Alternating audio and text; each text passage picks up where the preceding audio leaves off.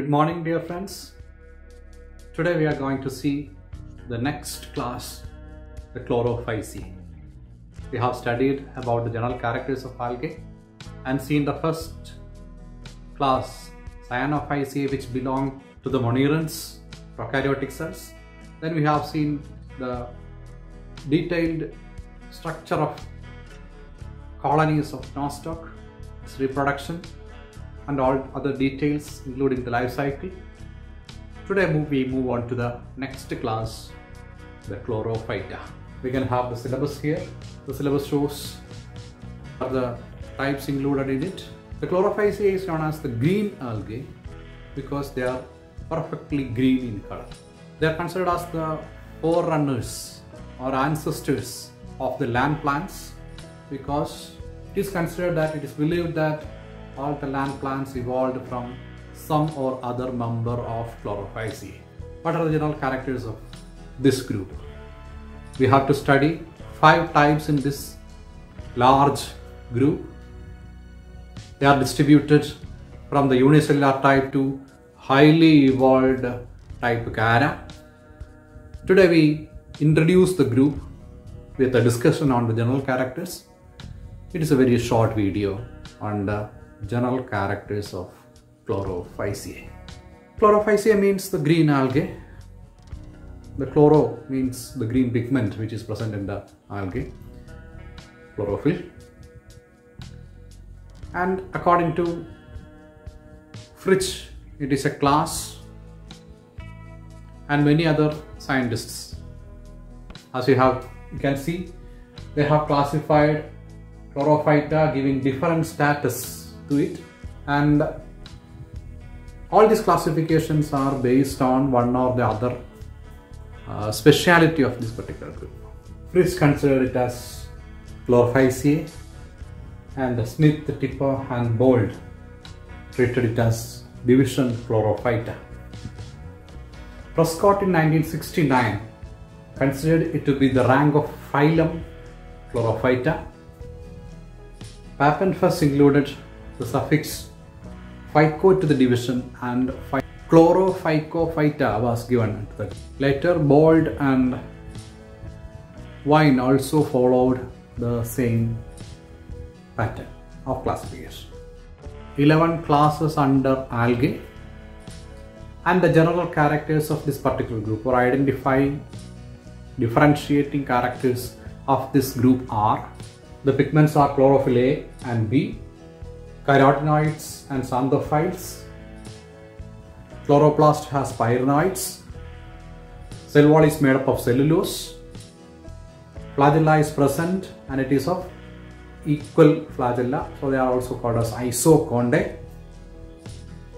Reproduction by vegetative, sexual and asexual methods, and highly evolved sexual reproductive mechanisms can be seen in this particular group. The classes under Chlorophyceae are given here. They are the volvocales.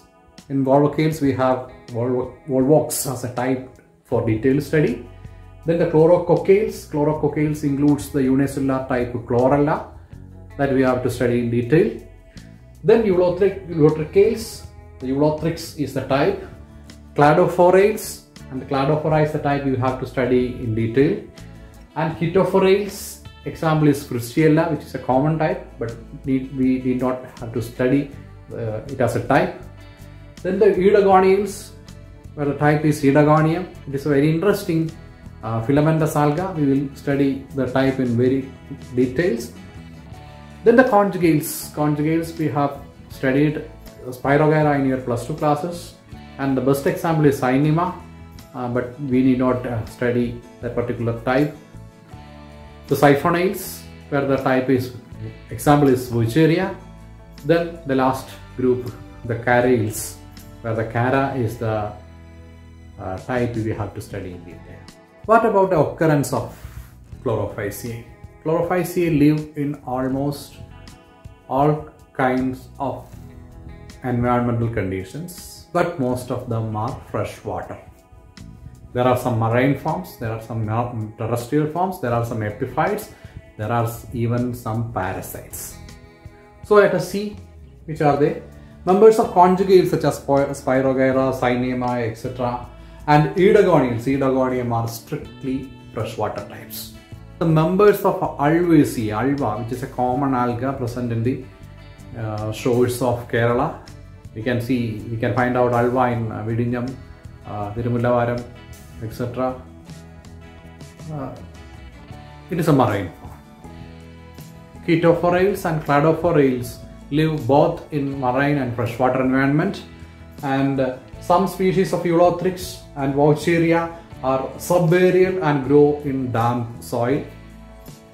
Some members are terrestrial and grow as epiphytes on tree trunks, leaves, etc.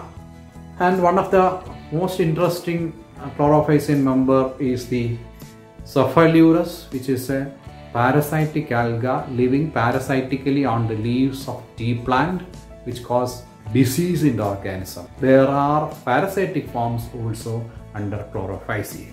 There are some forms living in the hot springs. For example, there are some species of Chlorella, Chlamydomonas. There are some species living in saline water, and there are some symbiotic forms which live in association with the fungi in lichens. Then what are the characteristic features of Chlorophyceae? We can see one by one. First one is members of Chlorophyceae live in fresh water.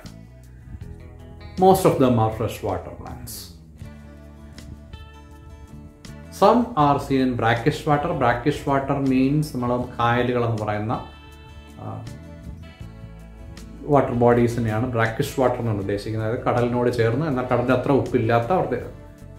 Water bodies are brackish water. They live in brackish water, and some are marine. Second point, the thallus range. They range from unicellular type to filamentous types to colonial forms to heterotrichous forms, where the plant body is made up of numerous filaments clubbed together to form a pseudo-parenchymatous tissue-like organism. There are some pamelloid stage or pamelloid type alga. There are some heterotrichous. There are some siphonaceous types. So the thallus structure, thallus organization is very much diverse. Then coming to the flagellation, flagella are one or many. They are of equal size, equal length, same type. That's why they are called as, the group is called as Isochondae.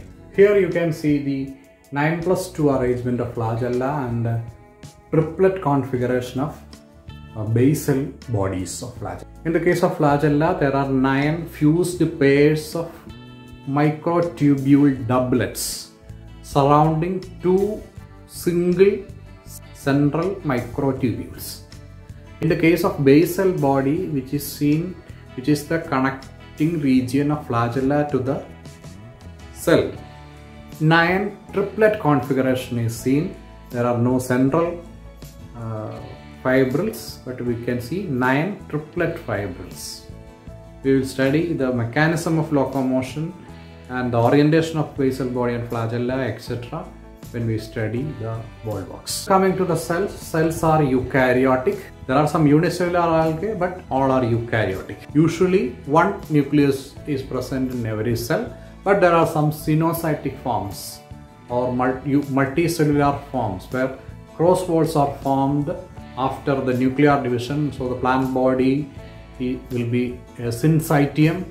Then in such cells, the cells are multinuclear. Usually one nucleoli will be present in every cell, in every nucleus, but sometimes in some conjugates there are more than one nucleoli per. The cell wall is made up of cellulose, and there are some other polysaccharides or carbohydrates such as hydroxyproline glycosides or silans and mannans. There are also some carbohydrates. We are not going to the details of the structure, but we can see the molecular structure or structure formula of these compounds. They are also modified starch or carbohydrate. In the case of Cara, the plant body is encrusted with calcium and magnesium carbonate. So the plant body has a rough surface. This roughness of the surface of Cara is due to the deposition of this calcium and magnesium. Inside the cell wall there is a protoplasm. The protoplasm is bound by a plasma membrane, And the the cell is a eukaryotic cell, so all the cell organelles are present there. Cytoplasm contains numerous small vacuoles, and these small vacuoles push the cytoplasm to the periphery, and this kind of cytoplasm is known as primordial utricle. Then another important feature is the flagellated forms, flagellated stages in the Chlorophyceae. As in the case of Chlamydomonas, we can see it is a flagellated cell, and even in some types where the organism is not flagellated, there are some zoospores or gametes which are flagellated. All these flagellated forms have an eye spot. Eye spot is the light recognition point, light sensitive point. So with the eye spot, they can respond to light, can move towards light or away from the light. They can sense light. There is a eye spot towards the anterior end, just behind the flagella. The pigments, the photosynthetic pigments, are located in the chloroplast, and the chloroplast contain pyrenoids. Pyrenoids are protein bodies which store starch. So in many groups of algae we can see the pyrenoids, and such forms will be having starch as the reserve. The main pigments are chlorophyll A and chlorophyll B, and they dominate over the other pigments such as xanthophylls and carotenoids. So the plant body is green in color. Phycobilins are completely absent, and the reserve food material is amylose and amylopectin. They are types of starch. The reproduction of Chlorophyceae is by vegetative, asexual and sexual methods. All these three methods are very much diverse and very much complicated in different types. You will see the reproduction, asexual spores produced in Chlorophyceae in another class. So all the kind of vegetative, asexual and sexual reproductive spore forms are there. Again, asexual spores, there are some perinating asexual spores and also fast reproducing asexual spores, but the sexual reproduction usually takes place towards the end of the favorable season. Again, the sexual reproduction is also show very much diversity from the simplest type of isogamy to oogamy. Isogamy and oogamy can be traced in the Chlorophyceae, where isogamy is the fusion between the equal type of gametes. Anisogamy, one of the gamete will be larger and bigger. In the case of oogamy, a well-developed egg is formed, and it is considered as the most evolved type of sex. Another important feature of Chlorophyceae is the haplontic life cycle, where the plant body will be a haploid plant body, and the diploid stage is represented only by the zygote. So the meiosis takes place in the zygote. Zygotic meiosis takes place. Spores are produced. The spores develop into the plant body. Then the plant body directly produces gametes without reduction division. The reduction division takes place in the zygote. So it is known as zygotic meiosis. It is a typical character of Chlorophyceae.